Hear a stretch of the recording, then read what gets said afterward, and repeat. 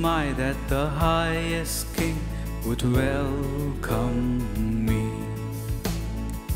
I was lost, but He brought me in. Oh, His love for me. Oh, His love for me. Who the Son sets free, oh, is free indeed. I'm a child of God, yes I am. Free at last, He has ransomed me. His grace runs deep. While I was a slave to sin, Jesus died for me. Yes, He died for me. Who the Son sets free, oh, is free indeed. I'm a child of God, yes I am. Who the Son sets free, who is free indeed.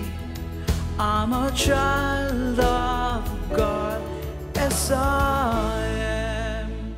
Welcome back to this short Lenten devotional time. Thank you for all your encouragement and support thus far. May God bless you. We've been reading verses about God's love, the power of cross, and the power in the blood of Jesus Christ. And this week we are reading verses that talks about the saving grace from our God. Yesterday we read from Ephesians, and today we're going to read from Titus chapter 3 verses 3 to 8. Titus chapter 3 verses 3 to 8.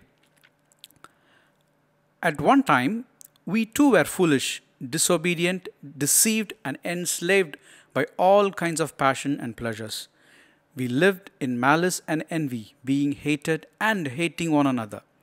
But when the kindness and love of God our Savior appeared, He saved us, not because of righteous things we had done, but because of His mercy.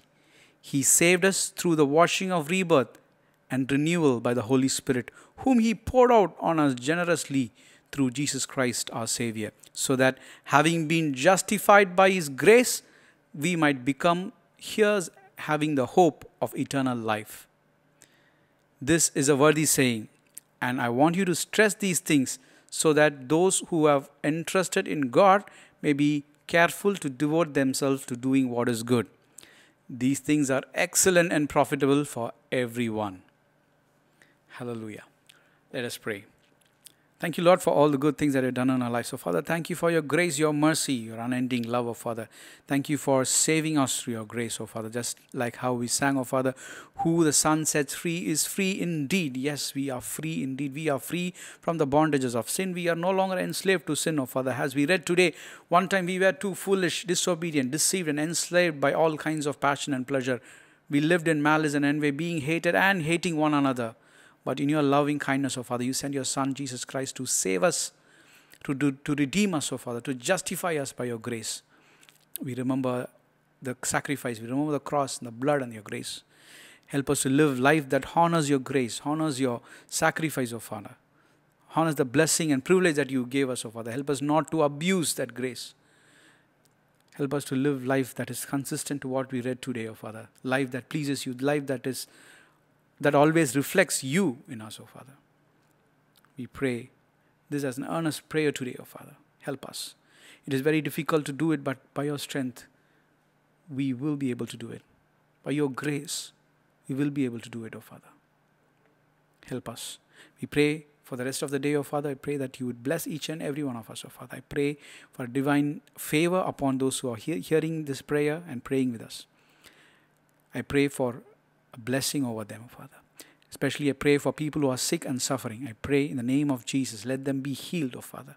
By the blood of Jesus, let them be healed from all their suffering, all their pain, oh Father. I pray for people who are stuck in their lives. Pray for people who are stuck in failures, oh Father, who are tired of failing again and again. I pray for a special favor upon them today. Help them, oh Father. Yes, Lord. By your grace, lift us up. Thank you, Lord. Help us to live life that testifies you. Help us to live life that glorifies, that honors your sacrifice and your grace, O Father. Help us to glorify your name. In Jesus' name we pray. Amen. God bless you.